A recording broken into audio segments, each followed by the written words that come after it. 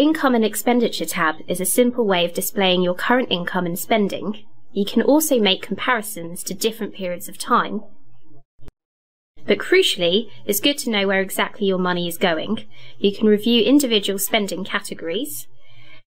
Simply click on the area you would like to review.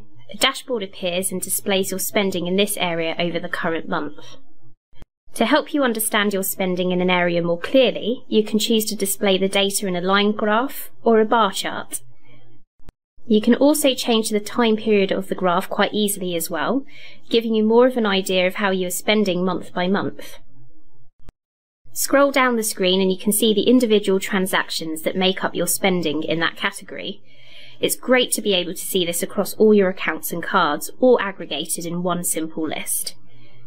If you think a transaction is wrongly categorised, just open it up and select a different category, then apply the change.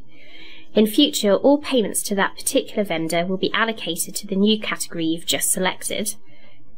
Sometimes payments are more complex than just sitting in one category. Just split the transaction as many times as you want to get the detail that you need. You can view the changes and how your spending is allocated overall by going back to the Income and Expenditure tab.